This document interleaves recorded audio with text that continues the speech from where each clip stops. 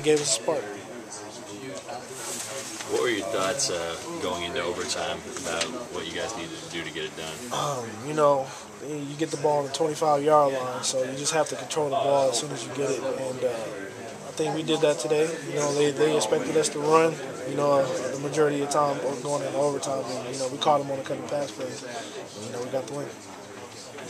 The wisdom is always that Northwestern seems to have your number. I think the past games have borne that out. But is that something you guys think about going into a game like this? That Northwestern gets us seems like every year. Nah, you can't really think about it like that because this is always a new team every year. So if you go in, line up, you got to beat the man across from you. We did that today. We got the win. What did you think of the team's defensive performance today? Defense played great.